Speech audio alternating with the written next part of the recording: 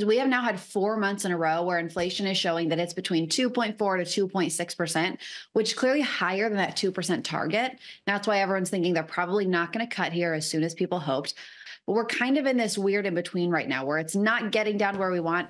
I don't think talking about rate increases, I think that's way too preemptive right now. I think probably the next move is still going to be Okay. down, just later than people hoped.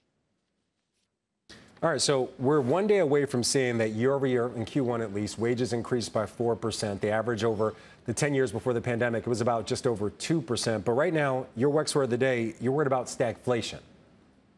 I'm not worried about stagflation. I think that is absolutely the hot button that's on Wall Street right now, right? Everybody is talking about that. Is that the concern? I don't think it's something to be concerned about, but you're absolutely going to be hearing people talking about that.